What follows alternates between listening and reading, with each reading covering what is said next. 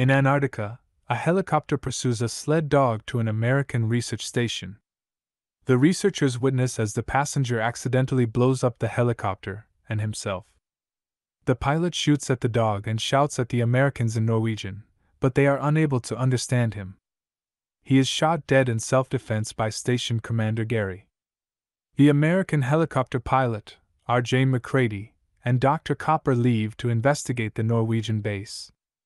Among the charred ruins and frozen corpses, they find the burnt corpse of a malformed humanoid which they transfer to the American station. Their biologist, Blair, performs an autopsy on the remains and finds a normal set of human organs. Clark kennels the sled dog, and it soon metamorphoses and absorbs several of the station dogs. This disturbance alerts the team, and Childs uses a flamethrower to incinerate the creature. Blair autopsies the dog thing and surmises that it can perfectly imitate other organisms. Data recovered from the Norwegian base leads the Americans to a large excavation site containing a partially buried alien spacecraft, which Norris estimates has been buried for over 100,000 years, and a smaller, human-sized dig site. Blair grows paranoid after running a computer simulation that indicates that the creature could assimilate all life on Earth in a matter of years. The station implements controls to reduce the risk of assimilation. The remains of the malformed humanoid assimilate in isolated Bennings, but Windows interrupts the process and McCready burns the Bennings thing. The team also imprisons Blair in a tool shed after he sabotages all the vehicles, kills the remaining sled dogs, and destroys the radio to prevent escape.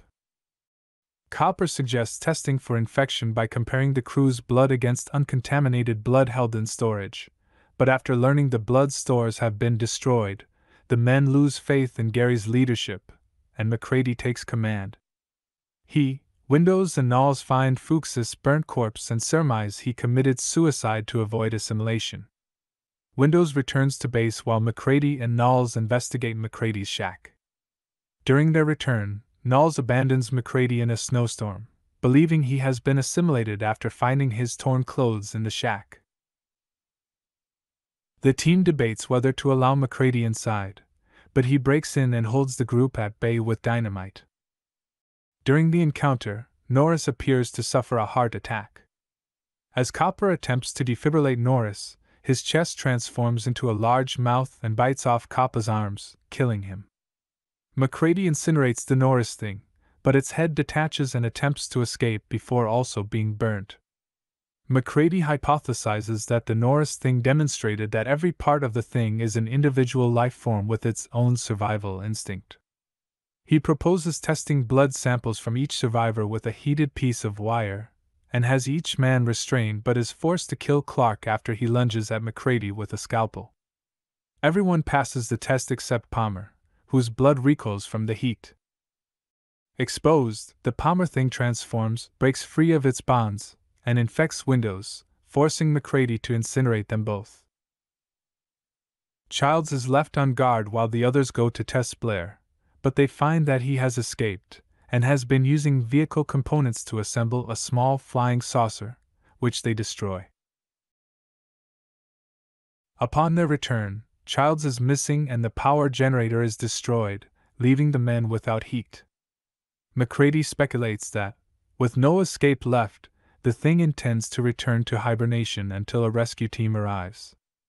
McCready, Gary, and Knowles agree that the thing cannot be allowed to escape and set explosives to destroy the station, but Blair thing kills Gary, and Knowles disappears.